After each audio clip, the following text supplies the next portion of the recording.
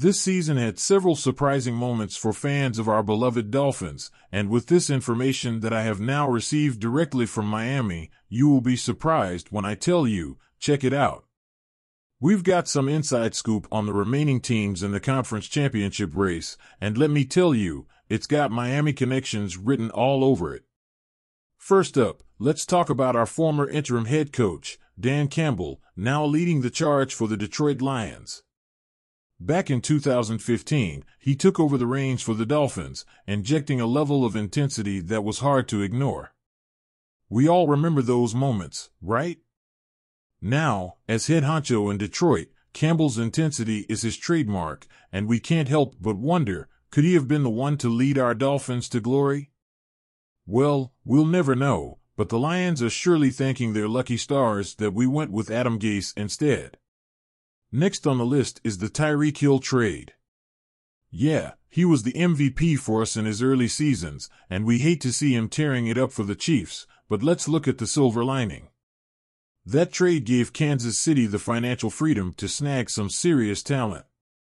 Rashee Rice, Sky Moore, and Trent McDuffie, those names might not ring a bell, but for the Chiefs, they're making waves.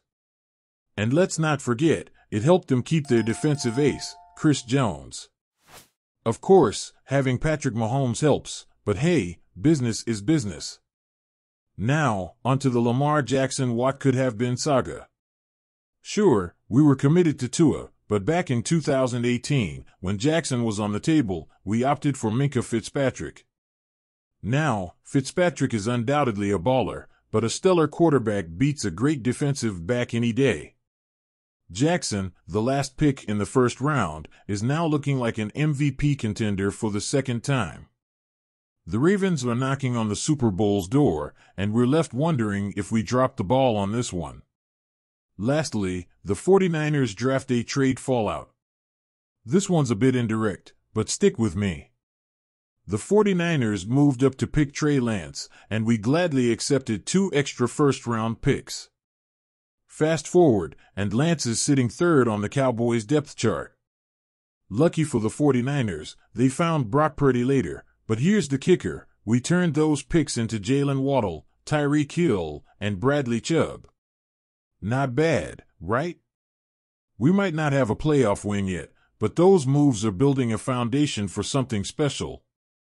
So, Dolphins faithful, while we might not be on the field this Sunday, our influence is all over the conference championship games.